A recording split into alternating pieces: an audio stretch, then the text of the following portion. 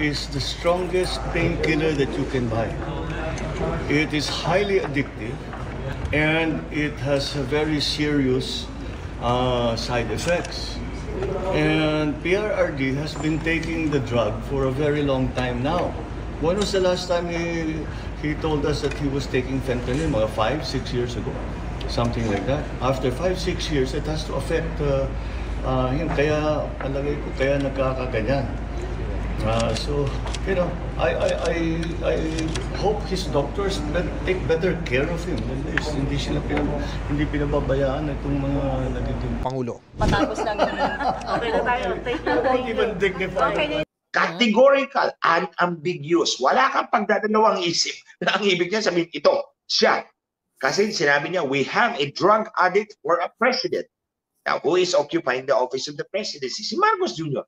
Now, drug addict is as clear as it can be. So, it's a categorical, walang pagdadalawang isip na akusasyon. Look at the answer of Marcos. The answer of Marcos at best is evasive, ambiguous, and fallacious.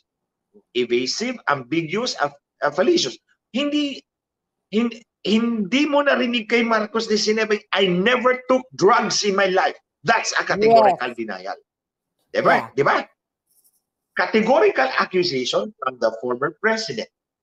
Categorical accusation. We have a drug addict for a president. Ang sabi ni Marcos, fentanyl yan. Matagal na siyang umiinom ng fentanyl. 5 to 6 years according to his admission. So, may side effect yan. Ganito. Meron pa nga siyang isang phrase doon na pinipilit niya yung kanyang side effects eh. Yes. Meron portion doon, I just could not recall. Side effect yan eh. Parang pinilit niya na ito yung side effect. Yes. So, parang nag-hallucination si President Duterte. Far from it. Parang yun ang pinapalabas na nag-hallucination si President Duterte. You see, mga kababayan, hindi categorical ang denial ni Marcos.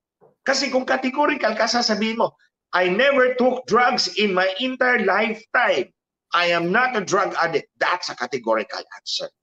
Ayaw niya doon. Baka natakot siya Ayaw kasi niya. baka biglang mag-showing yung ano. Mag-showing. Mga kababayan, you have a categorical accusation